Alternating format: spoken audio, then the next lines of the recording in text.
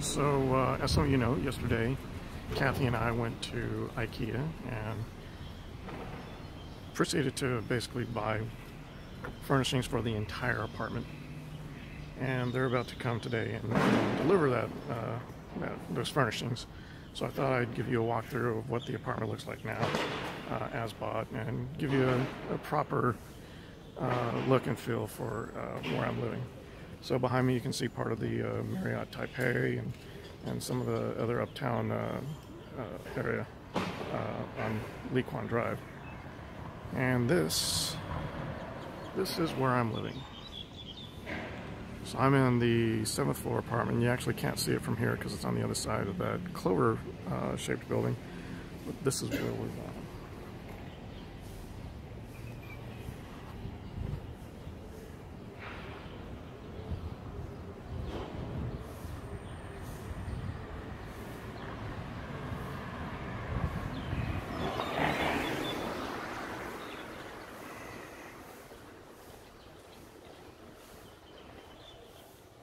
It's a very nice and quiet area in uptown Taipei.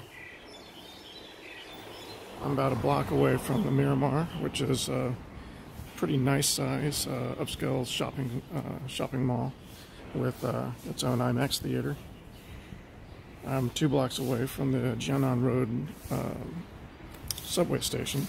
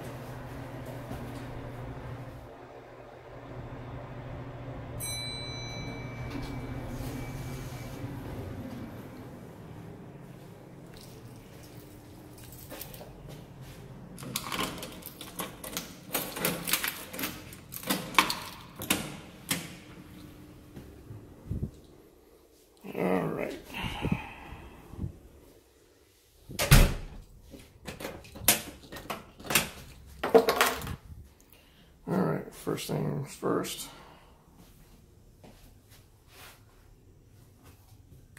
you have to remove your shoes here. That's just a thing. To not remove your shoes in your Taipei apartment is very unusual here. This is the living room area. I've got a bar over here that I'm still cleaning up and getting settled in, but this is where most of the stuff for my office and workspace are right now until I get my actual office set up in the back and my business office at the Dell site set up as well, which I start that tomorrow. Over here you have the sliding doors into the kitchen, and I'm still in the process of furnishing and populating the kitchen. No ovens here. They're very unusual in a Taipei home. So I have to get a cabinet top oven. And other than that, even though you don't have clothes dryers here, you have dish dryers. No dishwashing machine, but a dish drying machine, which is basically just a hooded vent. But it actually works pretty well. Over here is the first balcony. This is the inner balcony. It's covered and sealed so you can dry your clothes relatively safely without risk of any inclement weather affecting it. I've got 2 washing machines. I'm not sure why. These are Asian washing machines, so they don't have the agitator in the center like you would see in an American washing machine. So what you have to do is get these laundry nets for your clothes. If you don't, and you just wash them inside the the machine as is. They just get stretched out around the edge and into one long intertwined string. So what you do is you get these laundry nets. You lay out your clothes inside the net as evenly as possible, so that as much of the surface is exposed, and that allows it to wash properly in these machines. And then you dry them the old-fashioned way by hanging them. And there's two ways to do that. Like I said, this is the first balcony. This is the inner balcony where you can dry safely. It can take a little bit longer since you don't have as much airflow.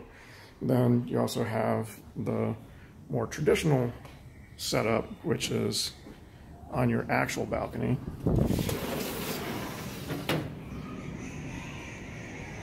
With a view of the Taipei 101. What you have out here is this pulley system that allows you to lower your hanger setup. And so this is where you would hang out the majority of your clothes outside, and they would hang faster.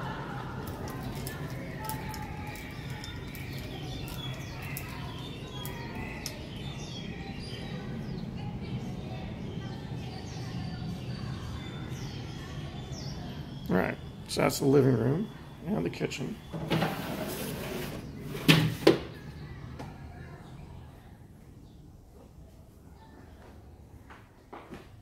Got a bathroom here. First thing I noticed when I started to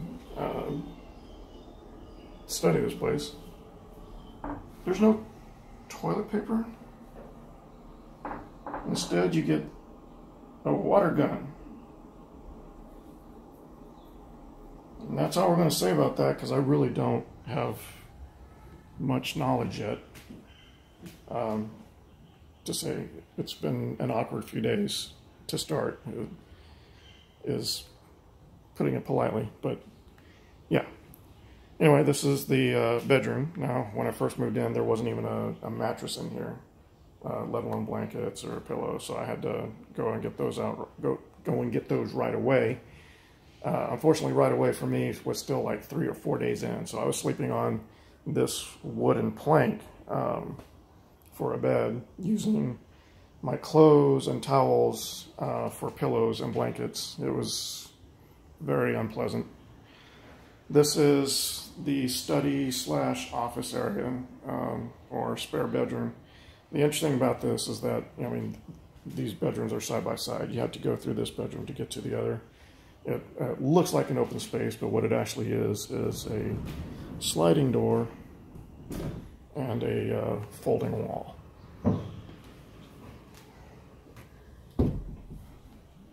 So that's how the two spaces are normally separate.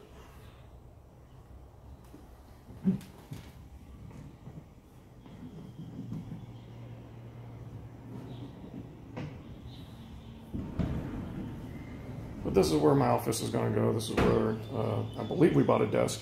I'm not entirely sure all the things that we bought the last couple of days. So once they're here and I have them set up, then that will answer questions for all of us, basically. But here's the master bathroom with the shower.